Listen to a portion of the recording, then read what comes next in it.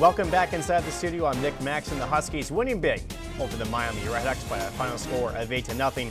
Let's get you caught up with all the action in this sweep of the REDHAWKS as we get caught up with the highlights here. Huskies looking to grab 3 more points, crucial in the NCHC standings as the Huskies again trying to look for back-to-back wins. Vidi Miettinen getting the offense started early, his 6th of the season on the power play, 1-0 Huskies in the first period.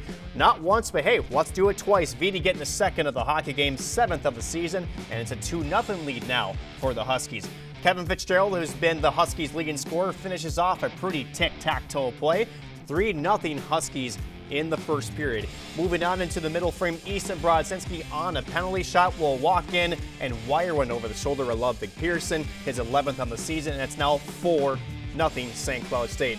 Josh Lidke will add one for himself, his 2nd on the season, 1 on shorthanded, his 3rd shorthanded goal of the weekend for the team. It's now 5-0 Huskies. Sam Henches again, who's been rock solid for the Huskies since coming back into the lineup, will weave and stick handle through a telephone booth and put one past the pad of Pearson. Again, the Huskies kill it on the power play, 6-0 for the Huskies. In the third, Mike Miller is the recipient off a beautiful feed from Jack Burt to make it 7-0. Fitzgerald adds his 2nd of the game, 11th of the season for him, and David Rennick gets his 2nd shutout of the season, and it's an 8-0 win for the Huskies.